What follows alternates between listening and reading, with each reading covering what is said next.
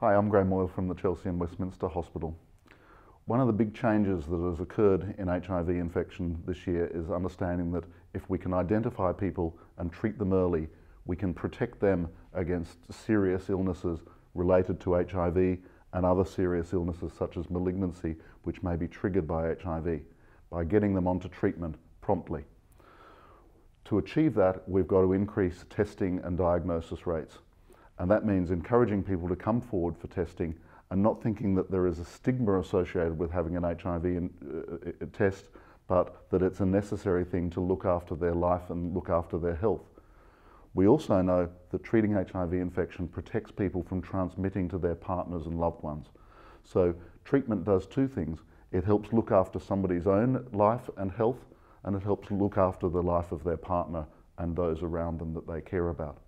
So coming forward for treatment, getting on board with testing, and then getting involved in a treatment program is really critical for changing the way in which we look at HIV infection in our society.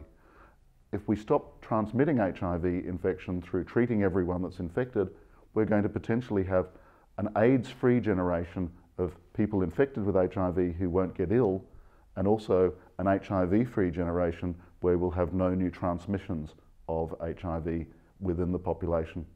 The WHO is starting with these guidelines of 90-90-90. Find 90% of the infected population, treat 90% of that infected population, and get their virus fully under control. But that's just for a 2020 target.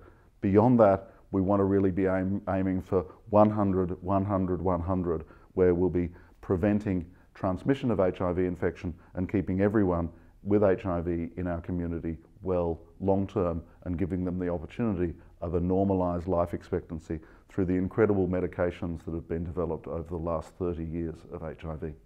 Thank you very much.